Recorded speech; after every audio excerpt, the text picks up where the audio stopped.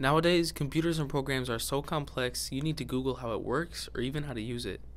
Today I'll be interviewing Anders Sjoblom on his background on how he became a self-taught program designer for Siemens from a dairy farm in Sweden. My name is Anders Sjoblom. I live in Rochester Hills, Michigan, and I currently work at Siemens as a software developer. So a little bit about myself. I grew up in Sweden on a dairy farm.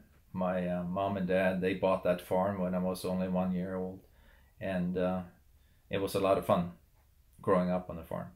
Always something to do and always something to explore.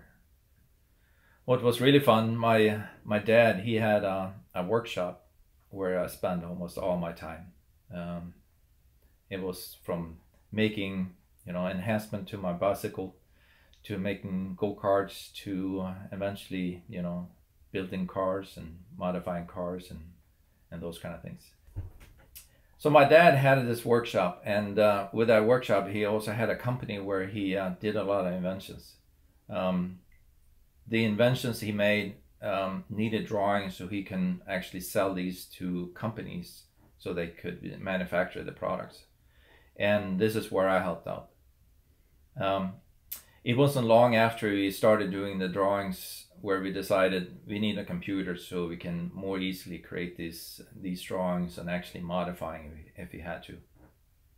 And this is where we bought the first computer, and this is how I really got interested in computers and how computers work.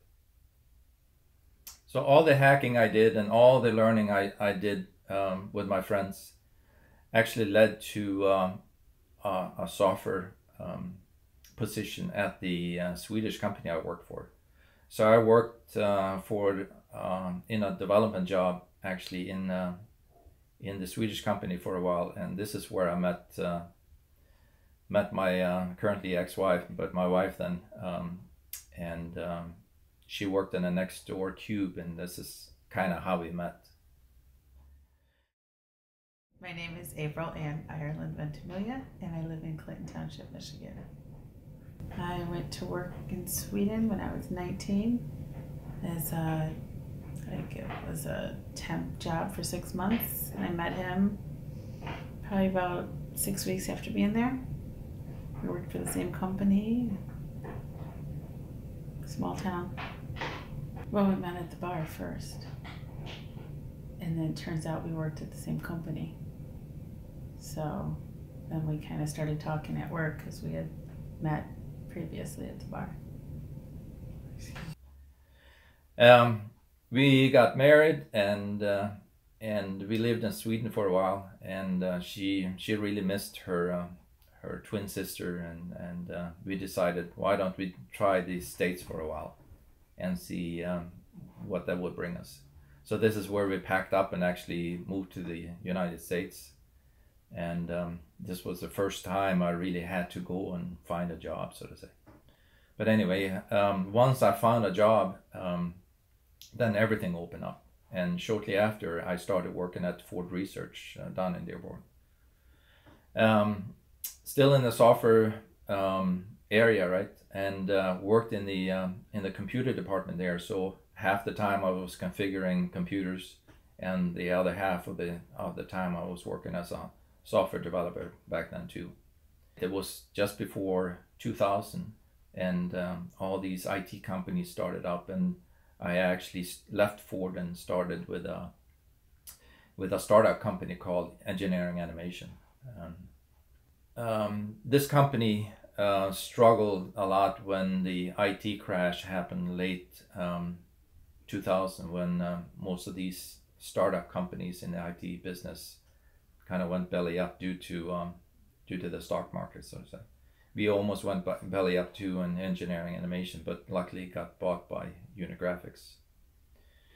Unigraphics then later on got bought by Siemens, and that's actually the current employer I work for currently. So that's how engineering eventually ended up being Siemens. And it was a class I took And it's so funny, as we progressed in this class, and the teacher was saying, as you get out in the work life and you get hired by Microsoft or companies like that, every time he said that statement, I thought to myself, what is he thinking? I would never be hired by any, big companies like that. I was just happy to be hired, right?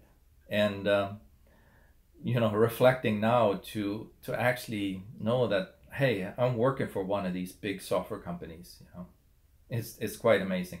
But back then it was like he must be joking, so to say.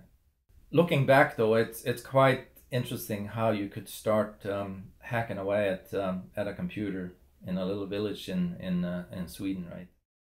Nowadays, it's crazy to look back on how you could teach yourself to become a program designer with little education. I'm Adrian from the Pankow Center, signing out.